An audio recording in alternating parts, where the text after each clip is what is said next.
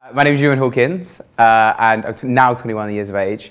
I've been performing since I was 7 when my parents realised I had too much energy and just took me along to try me out for dance classes at a local school, and I stayed with them till I was 13, and then at the end of year 9 I moved to the Brit School in London to study my GCSEs alongside musical theatre.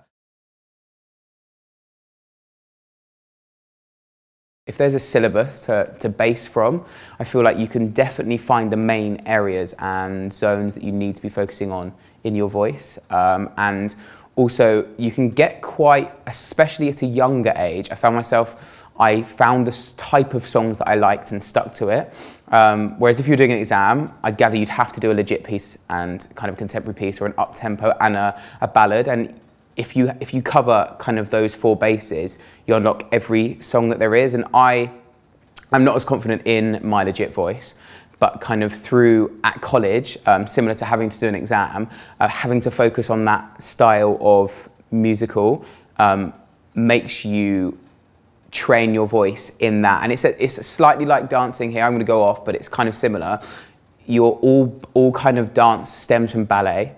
And it's kind of like that in your singing voice. A lot of it stems, your support and the way that you find your natural tone in your voice will start from a legit tone, because that's how it was written for your tone to come out and your sound to come out. And then when you move on to the more contemporary or like pop and rock stuff, it still bases from that legit voice, but you just use your voice in different ways. So I think it's really good because kids these days are always going to want to sing.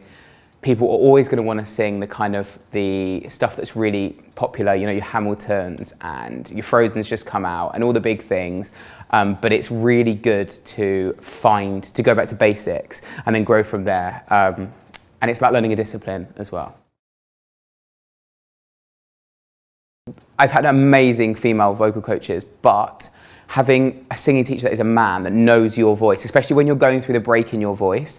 I was having singing lessons with a man called Mark when I was going through the break in my voice, and he really helped. It's quite a difficult period going through the break in your voice because you don't know what's going on. One day you can be singing a song that's right up there, and the next day you have no voice or it's a bit all over the place, and your voice never settles till you're 29. And I think that's something to bear in mind when you're going through that period. Some people can have incredible voices before, and then once they've gone through the break, they really have to work to get that voice back. And I think having a really supportive teacher then, when I was going through that break period, helped me kind of keep motivation and keep faith in my voice. My favourite song from the syllabus is Flashbang Wallop from Half a Sixpence. It's a great character song.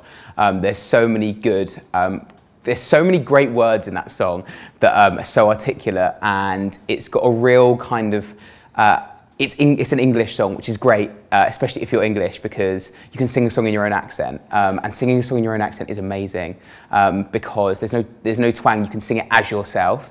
The song itself has so many layers to it, and it's up-tempo, and it's fun, and it's a character that I would relate to myself. And if any boys are looking for an up-tempo character song, I would definitely recommend it.